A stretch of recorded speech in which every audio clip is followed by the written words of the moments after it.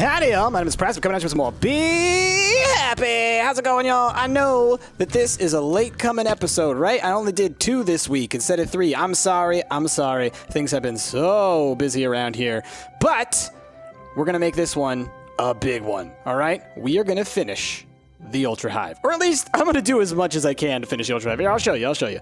So I built up a whole bunch of glowstone stuffs, all right? I saved it up for a rainy day. Today is that day. I'm going to be doing my best to at least cap this sucker, and I would like to get in at least another layer of the floor. And like I said, it's not going to be a full floor like this. It's not just going to be layers like that. It's going to be like little kind of chunks that kind of hang off. One of y'all had a really good idea of like a spiral staircase that goes up through the middle, so I'm going to try and think about maybe how I can incorporate something like that, kind of have it like go up a floor spirally and then kind of like fan out to the edge there, like have a little bit there, and then have some open air areas, then have another area up top that kind of goes like a longer one for a bigger super hive kind of thing. So we're going to have a couple of different combs kind of hanging off the edges here. So that's going to be the goal.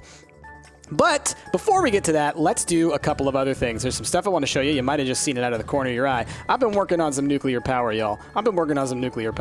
But first things first, let's show you the changes on the inside. So as you can see, I got my bed sitting over here rather than over there because this area is full of reactor. That's right. I built us an even bigger reactor. This one has 4, count them, 4 fuel rods filled with yellorium at the moment. Currently, the machines are turned off. I have them turned off because I wanted to turn them on for y'all. The biggest factor now that I got to work on is getting more yellorium. That's pretty much the main factor. And then after that, we'll be pretty much set for these things to be running 24/7. Though I am a little bit worried about the turbine. But, so we got these 4 fuel rod suckers over here. Let's go ahead and open this sucker up. We got steam coming out. We got water coming out. Once I activate this, that'll all be working. I wanted to show you guys how I got this inputting though. We got a bunch of water guys over here inputting on the side. Oh, hold on. And we got a whole bunch of nonsense up here. Basically, and a lot of y'all informed me of this, so I'm glad that you did. Thank you very much for that. That the biggest limiting factor on these turbines doesn't really seem to be the fuel going into here or the turbine reactor itself, the cyanide, the yellorium. That stuff seems to be pretty easy. Apparently the hardest part to getting big ones is to being able to get enough water pumped in fast enough. So what I actually did, I'll show you here. Remember those upgrades that I found in way over there forever ago? Well, I had a bunch of them sitting around, so I've put those, I've spread them out through a lot of these ones, all right? I also, for several of these are all resonant, by the way. Remember I told you guys I wanted to make resonant aqueous accumulators? These ones are all resonant, so they're able to store more, and they're able to work a little bit better. And I filled up some of them with these upgrades. Remember we've had these upgrades before? I filled a couple of them with them because we had some of them. We didn't have a ton, so they're not all with them, but some of them have them. So I have as much water getting pumped through as I can, and these speed upgrades, these things, you see I got 2 of them in there. I got a bunch of them, because these ones I think are the ones that I figure are the closest. What do they do? They make things move faster. Okay, so if stuff's moving faster through the pipes, then I figure it can get into here quicker. And I've checked, and it does seem that this sucker is always filled on water. Now you'll see we also have 5 of these. These are all hooked up to outputs, and those are all pumping steam as quickly as they possibly can up into the turbine above us. As you can see, I don't need tesseracts for this one because I have these things pretty much stacked on one another. But by having as many of these as I do, and if I start running into steam-related issues, I might even put a couple more of these things on here. This seems to be doing well enough to get this thing up above me steamed up just fine. We got our control rods, which I could limit the control rods if I wanted to slow things down, which we might have to, and I'll show you that in a little bit. Okay, so that's what we got there. This guy right now up top, this guy's hooked up for the cyanide to get pumped out into the item drawers. I actually labeled that one. And this guy here is where we put in our yellorium. You can see there's a bunch of yellorium already on there. Let's go ahead and fill up the stack. And yeah, I guess before I turn it on, well, no, I can go ahead and turn it on. I'll start generating steam. Why not? Activate this reactor. Let's start generating. You can see it gets up to heat real fast. And once it starts giving you the numbers, once you actually start seeing how quickly it's producing, because once this stuff gets pumped out, it seems to be producing about 3,000 millibuckets per tick of steam, which is a lot. It's probably way more than I need, which is why I may need to lower this down, because if the turbine goes too fast, it can overload, overheat, explode, from what I understand. I see that it's nighttime outside, so let's go ahead and sleep really fast. Now, that thing's running, let me go run you upstairs to the turbine room. Juan, adieu. Now, as you can see, here we have our turbine, exactly where we left it. Still got some things here, but they're not hooked up anymore. I left them as they were. I didn't really have need for these things. Basically, I built way too many blocks, so it's fine. Now, this guy, as you saw below, it's getting the steam pumped up through it. Oh, and I didn't show you. Doot. The other half to this, the water gets pumped out from here back into this system to turn into steam. So we got this nice loop here. Steam goes up, it condenses into water, comes back down, right back into this machine. Okay, now, boop, nope, boop, boop. So, I have extended this guy as well. Oh, and I hooked the power thing. The power guy is right there. The power output thing, whatever it's called. What is this called? The turbine power port. And I just hooked it straight into this main line. I figured that would work pretty well. Now, let us, boop, go and look at the size of this thing. It is huge. I have 28 blades, I believe. 28 blades. So each blade can hold, can react to 25, what do you call it? 25 millibuckets per tick of steam. So if you cut 28 in half, that's 14, that's 7. So we can handle about 700 millibuckets per tick, I think, if my math off the top of my head is correct. So if we're producing 3,000 and pumping that into this sucker that can only handle about 700, obviously we're going to run into some issues. So I have as many blades on there as I possibly can, and hopefully we're able to adjust the ratios and whatnot to get this working properly. But when this sucker gets up to speed, holy crap. Let's just go ahead and I'll show you. Do you like that I added this little door here? I think that's pretty cool. It's like nice little access out here. I like that. I'm a fan. Now, let's go ahead and get this sucker running. So here's what we're going to do. First thing we're going to do, we're going to disengage the coils, because if you disengage the induction coils, energy will not be extracted. The thing can get up to speed faster, basically. Oh, I didn't show you that. That's the other part.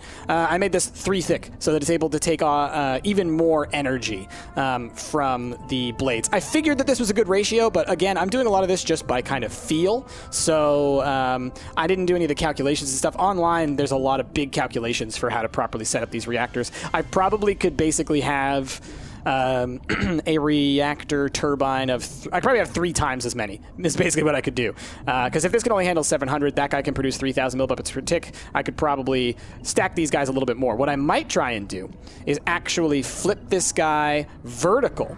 Okay, so this guy going vertical and have like 3 of them up like that. So we have 3 turbines kind of pointing at the sky, and then have the same setup down below, kind of pumping into all 3. We'll see if that ends up happening. But anyway, so that's the induction coil. So what we do is we turn off the induction coil. I think that's what it's called. Yeah, the induction coil. We turn that off, and then we start it speeding up. Okay, so now it's going to get up to speed faster because it's taking in all of the steam and it's turning that into speed, right? So he's starting to get moving. And we're going to let that run for a little bit, let those RPMs build up. Let me go double check on how the reactor's doing downstairs. Okay, you're using the fuel. Seem to be producing. It's getting up to, yeah, as you see, it goes to like 3,200, 3,400, 3,600, and then it like quickly drains and then comes back up. So it fluctuates, right? This ain't perfect. I would probably do well to get even more water pumping in here, because every now and then it'll take a hit where it'll empty all the way out. This stuff doesn't seem to be getting out fast enough, right? See, it seems to be always full. Then again, that means there's a buffer. So it's maybe not necessarily a bad thing, okay? But obviously there's some fluctuation going on there. But we hover around 2,000 to 4,000 millibuckets per tick. Let's see what kind of speed you're getting up to. All right, we're about 500, 600. Now, what you want optimally, as you can see sort of red there. Here's what I'm gonna do. All right, so, you'll see what it says there. It says 900 or 1,800 RPM, so somewhere around those 2 speeds, okay? I'm not going to get up to 1,800, or at least not quickly, but I will get to 900 here pretty quickly. And so what I'd like to do is get it right into that zone and then engage the power. So we're right in the butter zone right now, as Rick would call it. I'm going to engage the coils. You'll see that the speed will actually start to kind of hover. It'll fluctuate down, it'll fluctuate up, but it sticks roughly around this speed, but slowly creeps upward, and that's what I worry about, because I don't want this thing getting up to above 1,800, because if once it gets up into that red line up there, things can go catastrophically wrong from what I understand, and I think that the turbines can actually break. But it looks like it hovers pretty well in that 900, 950 range. I haven't been able to let it get up to speed yet. And as you saw, we're now producing about 8,000 RF a tick from this sucker here. All right? Not bad. Now, like I said, the one factor that might be an issue is our yellorium output. Our yellorium Yellorium, we're still doing a pretty good job on producing Yellorium. You know, we've got our super hive over here of Yellorium, which only this side of it is actually Yellorium. That whole other side, that's all glowstone. But when we transfer this inside of the super hive, I think we will be maybe needing to increase the amount of that just so that we can have a nice backlog of Yellorium. I would like more than we need stored up. And then, you know, keep this going. I mean, honestly, I'm doing this just because I want to. Just because it's cool to have the reactor. I like having it going. I think it's a cool structure. All right, so now we're down around 880, 890. So it looks like we will hover in this range. So that's good. When I was messing around with it earlier, it seemed like it was running real high. So I'll let that run, and that's good. And a big part of it might be that we're filling up on power throughout our system because it's during the day. And then during the night, it might draw more power from that guy. I'm actually going to switch this guy over to input. Just let him store a little bit of energy. Why not? It's pretty quick. And then this guy is supposed to be on receiving energy. So that was the guy who was receiving energy from like outside. So instead, I should set this to transmit. Send and receive. Why not? Right? And actually, let's just set it to send. So you're going to be on sending energy from this guy. And we'll set you to output. And now this should be good, so that means that any power coming from here will not only go down into this system, but will also, much like the solar panels up top, will also go to our tesseracts that are on frequency 3, it looks like. I should set it to frequency 1, because I believe frequency 1 is the power. Let me go check real quick.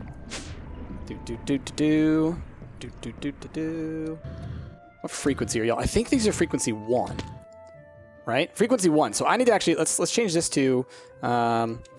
power plus. Okay, so frequency 1 is power, like the basic power line. Oh, you know what? Hold on. I want to get myself in the right habits here. If I want to go to this floor, I can go up this way. Man, look at how cool that looks when it's spinning at full speed. That is insane. Let's look at it from the top. Oh, man, that's super cool. I really dig that. I just love it when people add multi-blocks to Minecraft that are non-cuboidal. Like, once they're a shape that doesn't fit the normal cube skill. Like this, I like this. I think these are really cool in the way that they don't fit the normal cube set. Yeah, see, now we're up at 900. So, as you can see, it fluctuates a bit. Now, let's switch this guy to this one, and now he's on send as well. So any power coming out of there will go straight into the external system as well. So I like that. That's cool. Okay, now... this is what we've been doing with my nuclear power. This is what I've been playing around with. And as you can see, because of the number of blocks that we have, I had to build up a whole bunch of resources to accomplish that goal. Now, what else do we have to do? Well, like I said, a big part of today's episode is going to be time-lapse of me building this sucker. But we have a handful of other things that we can do. Specifically, let's complete some quests. Now, blaze rods. Let's get some blaze rods. Blaze rods. We need, I believe, just 64. Yep. Claim that reward. Okay, and then here we need 32 gas tiers. We need 32 blaze powder and 32 sulfur. Okay, so let's go for sulfur. Take a stack of that. Let's go for blaze powder. Take a stack of that. Let's drop these guys in here. Let's go for, what was the other thing we need? Gas tiers. Let's take a stack of that. Okay, let's complete these guys. Claim reward. Claim reward. Pyro. We need pyrotheum dust. And then the other thing we need is 256 cookies. All right, so cookies, we're going to need several, but we have more than the necessary 256. So how many is 256 and 64? 1, 2, 3, 4? 5, maybe? Probably 5. And then we need some pyrotheum dust. And there we go. So, let's grab this. Boop. And claim. Claim. Is my inventory full? Too much stuff in my inventory. To the system. Boop, boop, boop. Boop, boop, boop. Boop, boop. Oh, I also added some more drawers down below. I added 2 more rows of drawers to give us a little bit more storage space. But honestly, I'm going to need to do a bigger overhaul on the storage system at some point here soon. All right, claim that reward. And finally, claim that reward. Boom! We have completed the resources quest. Let's look at our total sets of quests. We have 206, or there are 206 quests in total. We've unlocked 204 of them. We have 7 left at the moment, plus the 2 that we haven't unlocked, I think, right? Let's think. 206 total, 197, 7 and 7 is 204. So yes, there's 9 total that we have left to complete, it seems. Now, one of those is obviously the Super Wither quest, which we're not doing anytime soon. Oh, these were just detect quests. Oh, I didn't have to even get rid of my cookies. We're going to hold on to these because we do need food now. Now that we're running a little bit low on chocolate milk. I can put away the Yellorium. That's good. Okay. Now, I think it's time to move on to that. Let me look through the rest of our quests real quick, because I would just like to see if there's anything else that we can complete at the moment. So not that guy. This guy. What are we working? Ah, the creosote. The creosote. That's right. I had meant to build that thing. People were saying that I have a Terry. Let's see, Terry Queen. Let me see what this guy does. Terry Princess, rather. Apparently, this guy might produce creosote uses. Someone in the let's see, fossilized comb, tar comb use. What does that produce?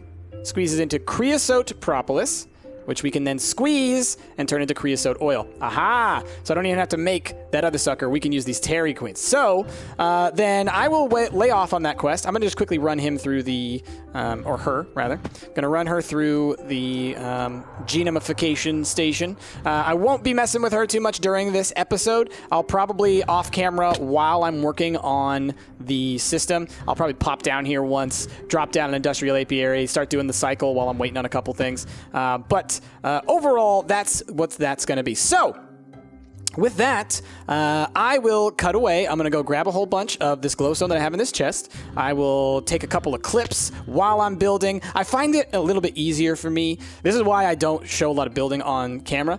I like to build up and break down, and build up and break down, and build up and break down. It's a really long, slow process, but for me, it works really well because I like to see what I do and then take it back apart. So with that in mind, that's why I like to, not do huge, long building episodes, but instead just show kind of clips of me during the building process. So, with all that, hopefully y'all enjoy the coming show where I'm going to show all the building process for this, and I will see you on the other side of them time lapses. All right, y'all. See you there. Bye.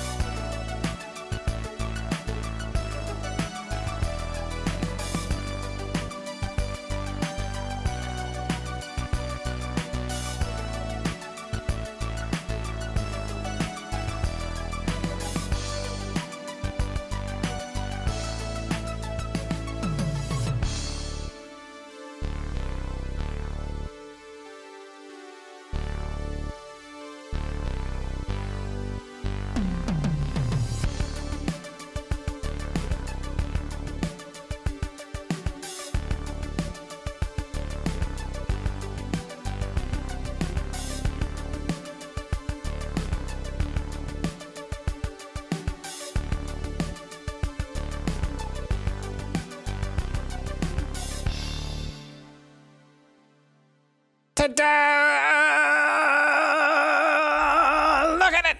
Look at it! All right, so I did not finish much of the interior, mostly because as I started building these hexes in here, I'm not super in love with these. I'm going to play around with some different ideas, and also I think I want to make sure to start from the center, build our spiral staircase in maybe a hex shape. that kind of mirrors what I did up top there, and use that as kind of the model for the center staircase, and then I'll build out from there. And just this color scheme here, I was thinking like, oh yeah, cool, like the chocolatey with kind of like the yellow and the more honeyish kind of color. That could be a cool combo. It gets a little muddy when you put these ones together so close. So I think I'm gonna have to play around with it. Stuff like this is kind of cool. I was trying to mimic a bee color pattern there, and as you can see, I tried to carry that in, but I don't know how it looks. So I'm gonna play around with ideas for the interior, but the exterior is pretty much done. Now, I know my shape is not actually perfect. It's something that I realized, you know, after I'd gotten a big way through it. I must have mixed up something somewhere. You can see like right there, looks a little bit off center on the inside. On the exterior, I've fixed most of the issues. On the interior, I'm gonna have to do some chipping away. I'm probably actually gonna put up walls on the inside of some sort, so we'll see how that works out. But let's go ahead and look at it from the outside. Woo! Okay, so as you can see, I kept most of the simple beehive shape going forward. We have our 3 layers that are, you know, kind of perfect flats, all right? They're big walls, right? And then I started to kind of curve a little bit here, but it's not fully curved. And then here is where I really curved a lot and then really kind of capped off the top. And then I decided, you know, I was like, I want to have honey flowing down the side of it. I want to have something kind of cool. So I added this kind of standard glowstone hex to the top because I thought that's a cool shape that fits really well with the interior and whatnot, and with bees and stuff. So I'm gonna need to come in here and I'm gonna need to chip out a couple of things on the inside. Again, my jetpack isn't making any noise right now, which is always frustrating.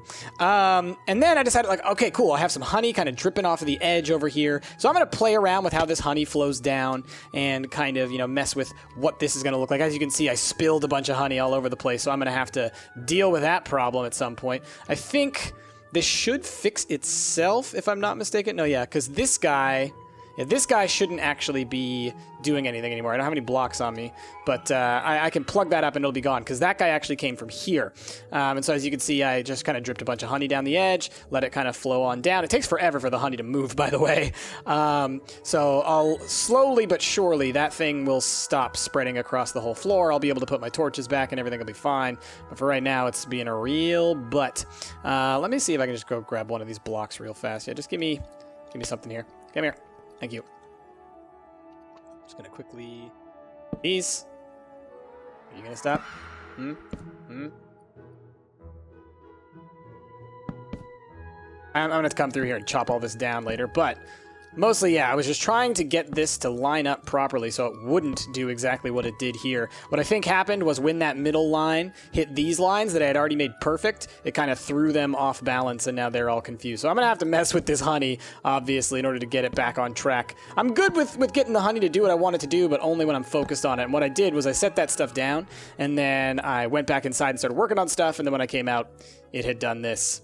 So I'll be dealing with that pretty soon.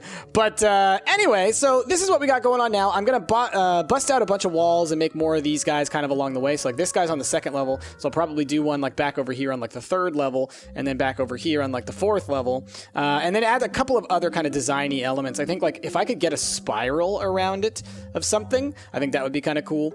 So we didn't finish it today, but we've certainly made a lot of progress. And I think I can easily, once I get a couple of these interior things set, what I want to do is kind of have like a quarter, maybe like, yeah, like a quarter circle here. So roughly from not quite where it's at right now, maybe like right in the center of that right there. Okay, right where that glowstone is. I kind of want a quarter of this, just kind of like... That's what I want for the floor on this floor. And then I'll start hanging some of my bees from there so that we'll have our first parts of the super hive. And then I'll start decorating with the products of what those bees create. Because like I said, that's a big part of it, is I want to get stuff in here and then have the actual critters themselves look at like they're, you know, creating like crusts around the edge of their honeycombs, because, you know, bees and animals tend to do that sometimes, where they'll kind of like whatever they're using, the material will kind of show itself. So yeah, that's anyway, that's the hive so far. We're working on it. It's getting there. I'm gonna... Oh man, that mess. Oh, that mess. It's bothering me. I'll deal with it. Oh, it looks like it's fixing itself now. Once I deal with this. But yeah. So that's where we're currently at with the Ultra Super Mega Awesomeness Hive.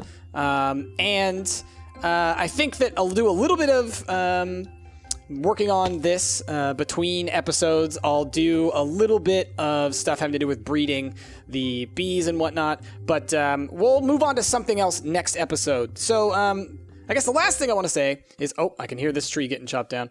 Well, let's just move over here. So the last thing I want to say is I am likely, and there'll be a, what do you call it? A vlog coming out here soon to explain all this, but I'm likely going to be moving Be Happy to being 2 episodes a week instead of 3 episodes a week, just because I need to give myself a little bit more time, and I think that with Be Happy, I'm always struggling to get a whole bunch of stuff done for Be Happy anyways. I always spend way more time on it than I should, and so I think by putting it down to 2 episodes, I'll be able to give myself a little bit more time during the week, because like Stardew Valley, you see all the work I put into Stardew Valley. Be Happy, I think I've said this before, but like I put in like 3 times as much time as you guys see, just because of the amount of time it takes for resources to build up, or just kind of doing a lot of the boring here and there type stuff that I don't think that you guys want to see anyways. So anyway, we're probably going to be moving to 2 days a week here shortly. Hopefully that doesn't bug too many of y'all too much, and what that'll mean is then each episode will just be a little bit more dense. We'll just have more stuff happening in each episode, or at least I'll be aiming to make it so that each episode is more eventful, and we won't have as many like filler episodes. We're just like, all right, now we're just doing this, and now we're just doing that. Okay? So anyway, y'all, hopefully you enjoyed this. Hopefully you like the progress with where we're going with this guy. He's not done. He's got a lot of work left to be done, but I'm digging it. I think the shape worked out pretty well. Originally, I had thought of making it much taller, but then as it was starting to come together, I realized, I was like, if I make it too tall, it's going to look not very beehivey, but I feel like this looks pretty beehivey. Like if you were to say like a cartoony beehive, that looks like a cartoony beehive, other than all like the weird stuff that I've done on the side with all the honey flowing out and all the weirdness. But other than that, looks like a cartoony beehive. So anyway, y'all, with all that, and by the way, do please give me your suggestions for what else to add on to this guy, because I love hearing y'all suggestions, like the spiral staircase that one of y'all had. Great idea, gonna happen. So be sure to give me your ideas, because there's a good chance I might actually use them, because you guys, you're a bunch of bright little beautiful butterflies and bees, and as a result, I really want to hear all of your great ideas. So, with all that, thank you all for watching. If you like your style, please be sure to give this video a like, a favorite, and subscribe to the channel. My name has been Price, and I will see y'all next time!